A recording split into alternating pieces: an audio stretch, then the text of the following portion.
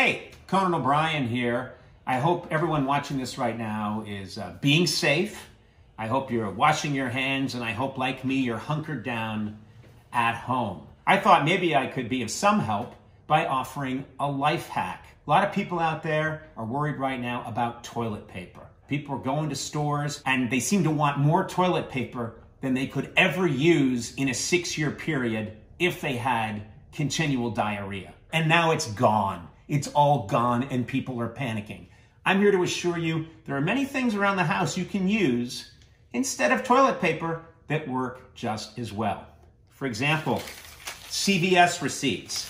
CVS receipts are long. This was for just 6 Tic Tacs I bought. I never throw them away because I knew this day would come. Also, we all have these around the house, Valpak. Valpak coupons. I know you never really use them. Now, look at that. You can clean yourself with colorful coupons. You probably have some stocks around the house that aren't really worth as much as they used to be. These are mostly stocks I bought for Carnival Cruise Line.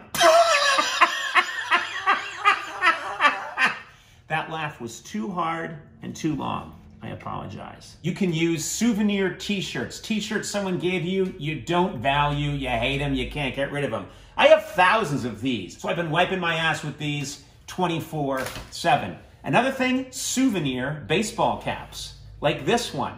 You're thinking, baseball cap? How does that work, Conan? You take your fist, you put it in the ball of the hat right there, you jam that up in the area, and you work it around. Just work that around. Works better than toilet paper. Really? Clean it.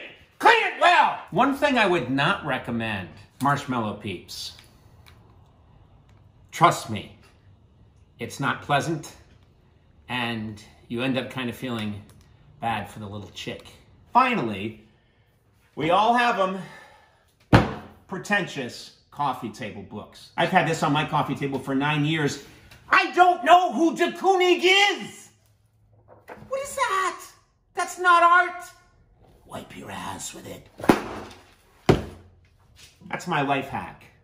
I hope it's of use to you. Stay well, take care. We'll talk to you soon.